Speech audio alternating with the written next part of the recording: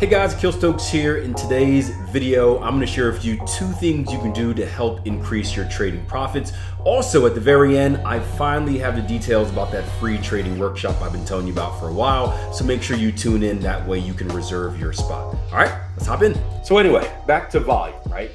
Short session today. So we're giving you guys some fun stories, right? I don't expect us making it past the first break here. So my line is drawn out from structure. We just had a break and close below while I was filibustering. My line is drawn out at structure. But when we bring our volume on, we see that, okay, we have this zone of volume, or this zone of structure, I guess you could say. We see that the volume doesn't really come into play until a little bit lower. So the difference that this can make in your trading is allowing you to shift your targets, which were maybe initially right here, shift them a little bit lower right there. And now you've given yourself a little bit more on the trade. And in my experience of trading, that's all trading is, right?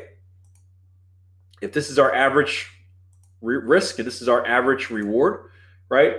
All trading is finding a way to minimize our stops by a little bit on average, maximize our gains on a little bit by average, and that makes a massive difference, right? I haven't done this in a while. This is my favorite, kind of my favorite graph to do, right?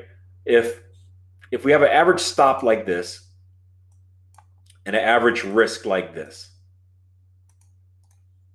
or should we average risk like this and average reward like this, right?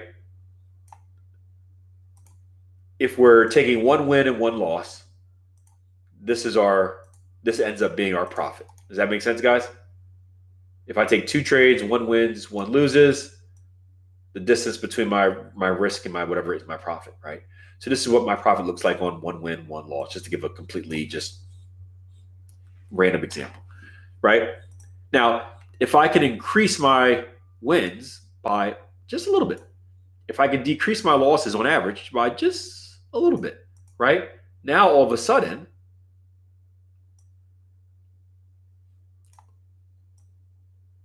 look at the difference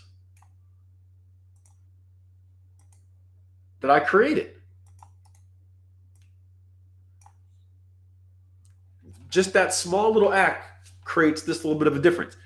Now, multiply this over however many trades you're taking in a year, and that makes a big difference in the year. I'm talking you could easily get another 5, maybe even 10%. Based off just that small little change of making the habit of getting a little bit better with getting a little bit more out of your trades and a little bit better with getting stopped out a little bit early. So giving back a little bit less on your trades. And that is, you don't have to reinvent the wheel or do anything fancy. It's just that small act to get a little bit more efficient. So the fact that you moved from here, which, if we're just giving a random number, a move from here to here is 39 pips to down here, which is 58 pips. You gave yourself 20 more pips on a trade. So these little differences are small, and some may seem as being insignificant, but you look at the big picture and how these little things compound over time, they make a massive difference. It's kind of like, I don't do it anymore, but like I used to tell my kids, like, every time they get change from a store, this is back when people use cash, right? Put the change, or you find change on the floor, like put it in a jar. And they're like, well, why am I putting like a dime in a jar? I can't buy anything for a dime, Dad. This is dumb. I'm like, yeah, but like, imagine like if you find a penny or a dime every day, and then like wait till the end of the year where we go to the bank and we put in a little coin counter thing. All of a sudden, you got a couple $100, but you don't really see it until you see that big picture. So yeah, trading opportunity here. If you're a breakout trader, we just broke out, so you can trade it right away. I don't know if we have any breakout traders in here, but I'm not personally a breakout trader, but here's how you can look at it. Just sell after the previous candle. If you want, in this case, just have stops above that candle, and you still got a hell of a risk reward down there, right?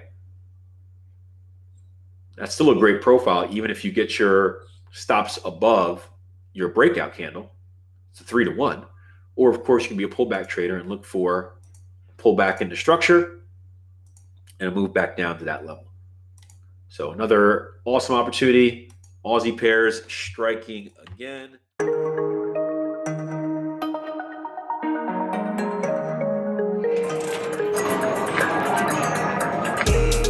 lot of people think trading is gambling, and the truth is, depending on how you approach it, it can be. Think about the casino, for instance. People randomly trying their luck on blackjack, roulette, fruit machines, you name it. I mean, look at me now, pressing buttons. I don't even know what I'm doing. And most people don't know what they're doing. There's no consistency. But if you take the winning tournament poker table, for instance, it's always the same people at that table every night. And that's because they have a strategy, a completely different approach. See, the market is the market. It doesn't care what you do with your money. Whether you're successful as a trader or not depends on your approach. You can approach it as a gambler, where you have no expectation of the future results, or you can approach it as a professional. So if you are sick of hoping, then it's time to take it a bit more seriously and learn a professional approach. So I'm going to be running a training on how you can take the exact strategy to become a professional and stop all this gambling. Register your name below, and I look forward to seeing you at the event.